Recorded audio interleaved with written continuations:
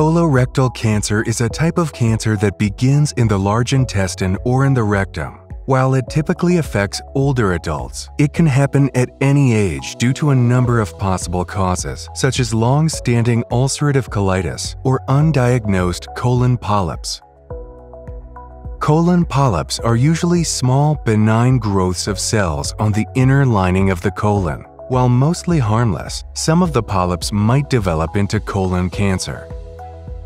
Colon polyps rarely show any early signs or symptoms. However, colon cancer patients show a number of symptoms, such as rectal bleeding and change in bowel habits. Surgery is the most common medical treatment for colorectal cancer, especially in early-stage cancers. Other treatment options are available, including radiation therapy and/or chemotherapy.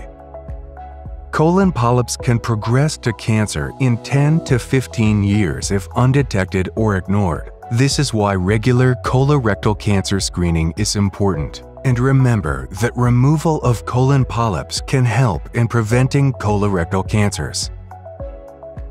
Stay healthy and informed. Hit the subscribe button today.